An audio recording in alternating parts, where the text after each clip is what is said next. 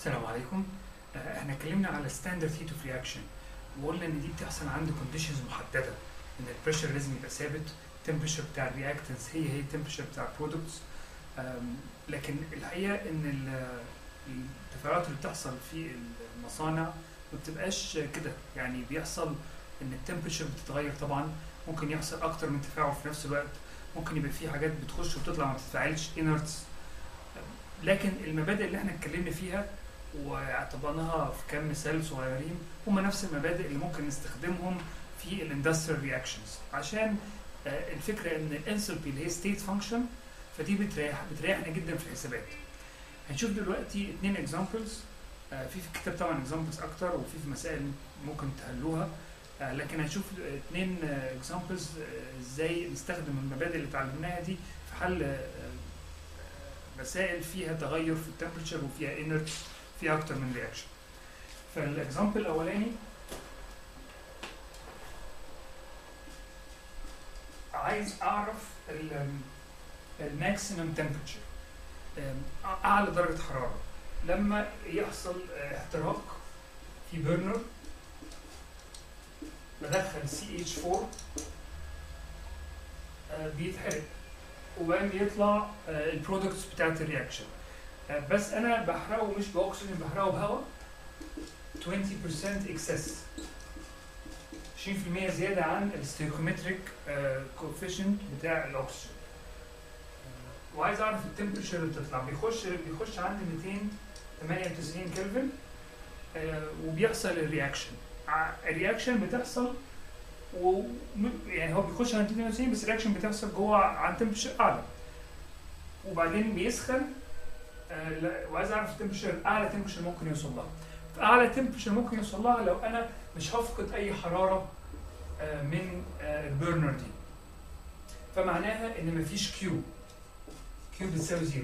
فلو عملت انثروبي بالانس او انرجي بالانس، بنقول ان الدلتا اتش المفروض بيساوي كيو بلس دبليو عند الستيدي ستيت، وانا ما عنديش كيو ما عنديش دبليو، فالدلتا اتش بتساوي 0. يعني الانثروبي اللي داخل بيساوي الانثروبي اللي خارج. فمن المعادله دي اقدر احسب التمبريتشر. طيب خلينا نبص على الرياكشن CH4 plus O2 دي CO2 plus 2H2O جاز. ده التفاعل اللي بيحصل. بس الاكسجين 2 اكسجين عشان اظبط المعادله. فالرياكتنس بتوعي رياكتنس هيحصل لهم تفاعل ويطلعوا برودكتس، لكن الدلتا اتش بين الرياكتنس والبرودكتس بزيرو. طيب الرياكتنس هم ايه؟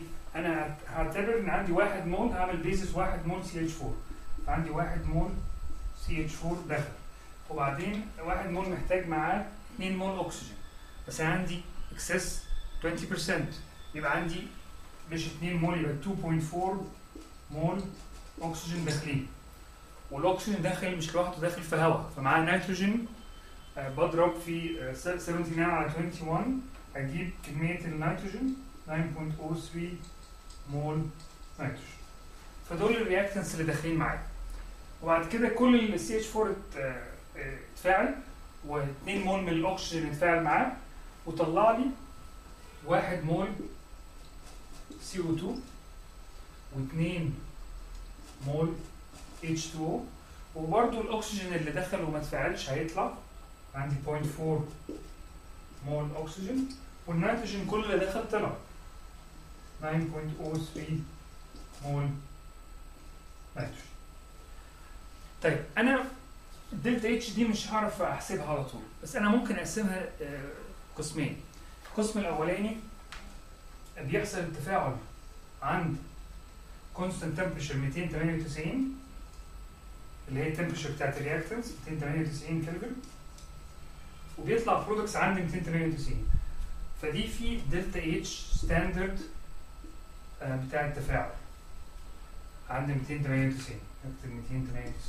وبعدين البرودكتس هتسخن من 298 بعد ما اتحولت الى التمبريتشر النهائيه انا اقدر اعمل كده ليه؟ لان انا زي ما بقول لكم الانثروبي دي ستيت فانكشن، فبالتالي مش مهم اي الطريق اللي مشيت فيها، المهم النقطه الاولى والنقطه النهائيه. ما دام وصلت للنقطه النهائيه وعارف النقطه الاولى، فالفرق ما بينهم ايا كان الطريق اللي في النص لازم يبقى ثابت.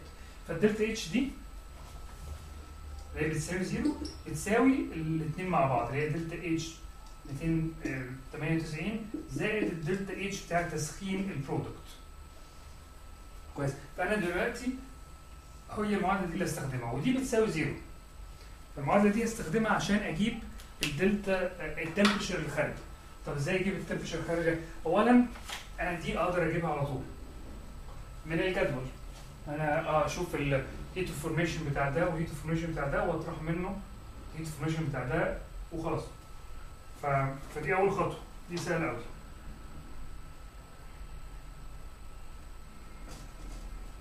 دلتا اتش 28 اللي هي تبقى سيجما نيو اي في دلتا هيت اوف فورميشن ار، ودي هجيبها كرقم بسيطه. طيب الهيت اوف دلتا اتش بتاع البرودكت اللي هو تسخين البرودكت من التمبريتشر 298 الى تمبريتشر تي. طيب تعالوا نشوف نعملها ازاي. اكتبها هنا فوق.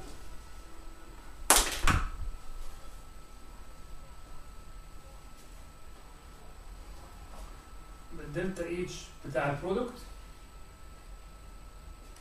سي بي اتش بتاع البرودكت في التي اللي انا ما اعرفهاش ماينس 298 كلفن. كويس قوي. فانا بالتالي دي السي بي دي فانكشن في التمبريتشر. طيب اجيبها ازاي؟ انا عندي ميكشر، فزي ما قلنا ان السي بي بتاع الميكشر بتساوي المول فراكشن بتاع كل كومبوننت مضروبه في السي بي بتاع الكومبوننت ده. انا هعملها هنا بالنمبر اوف مولز.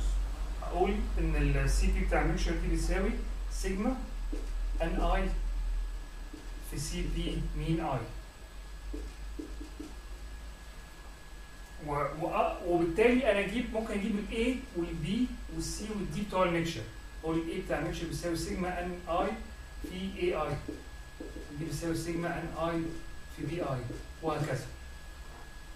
فممكن اجيب دي الاي والبي والسي والدي بتوع الميكشر، وعندي المعادله بتاعت السي بي مين. فبالتالي المجهول اللي موجود عندي في المعادله دي هيبقى هو التمبريتشر. ليه؟ لان دي بتساوي 0 ودي عارفها كرقم جبتها من هنا، ودي اللي هي دي مجهول التمبريتشر ده. في تمبريتشر هنا في التاو مش معرفها، وفي التي دي. فهعمل ترايل اند ايرور زي ما عملنا قبل كده ورينا لكم. بفرض التمبريتشر وبعوض في المعادله دي واسويها بالزيرو، وبعدين اكمل افرض تمبريتشر جديده وهكذا لحد ما اجيب التمبريتشر اللي عايزها. او ممكن اجيب التمبريتشر على طرف 298 ونص اللي هي دي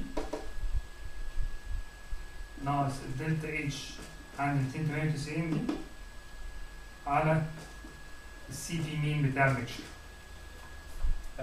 وهي دي اللي تعوض بيها. تفرض التمبريتشر وتجيب دي، وبعدين ترجع تعوض مره ثانيه لحد ما تجيب التمبريتشر. التمبريتشر دي برضو بيسموها theoretical flame temperature، اللي هي لما يكون السيستم بتاعك تخليه ادياباتيك مفيش اي لوسز، فالحراره اللي بتطلع من الكومبشن بتسخن الفليم او بتسخن البرودكت بتاعك، فبتسخنه لاقصى حاجه ممكنه. وهو ده المثال اللي احنا عملناه. طيب المثال ده بسيط بس يديني فكره ايه؟ ان الانثروبي ستيت فانكشن، فبدل ما امشي من الطريقه الصعبه اللي انا مش عارفها اقسمها جزئين، جزء ستاندرد هيت اوف رياكشن وجزء سنسبل هيت بسخن. طب خلينا نشوف اكزامبل تاني.